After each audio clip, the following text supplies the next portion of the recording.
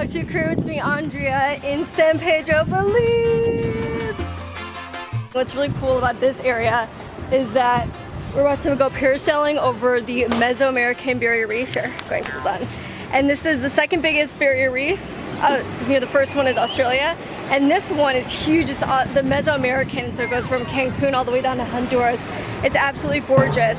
And so this reef, though, the system in Belize, is where that giant blue hole is with the Jack Cousteau. I swear you've seen it before in pictures. Check it out. That's probably someone Instagramming that pretends it's their picture. It's not. But we actually took a flight here, and it was unbelievable. You guys have to do that. So you go in from Belize City, that's where the cruise came off, and you take a really, really small flight, and just the flight alone is unbelievable. And then parasailing on top of it's really cool. But Belize is cool, pretty awesome. It's the only Central American country to have English as its first language. It's probably because it's part of the Commonwealth. The Queen of England is technically their queen. It is a really, really cool, so Belize City is really big, but it gets knocked down by hurricanes a lot. So the capital is actually Belmopan or something.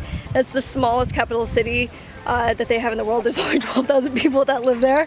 And Belize is just one of these places where what everything is to do is just the diving and the reef and all that. This is, Jacques Cousteau made this a really, really big place for them. And it's just gorgeous. It's kind of chill. You have 2 to 1 American dollars, so yeah.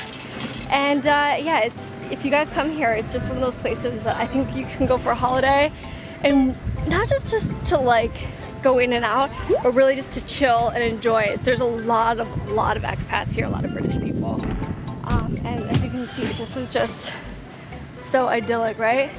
And I'm here right now. This is end of January, and there's no bugs. So I would come here in the winter because even though there's technically no bugs, there's still a little bit of bugs compared to other different islands. So yeah, this is Belize. You guys have to come here. I'm not the biggest fan of Central America, but this place would make me think otherwise. So yeah, this is it. So make sure to subscribe, follow me on Twitter, Facebook, all that good stuff. Thanks for following my adventures, and I'll see you guys soon. Bye!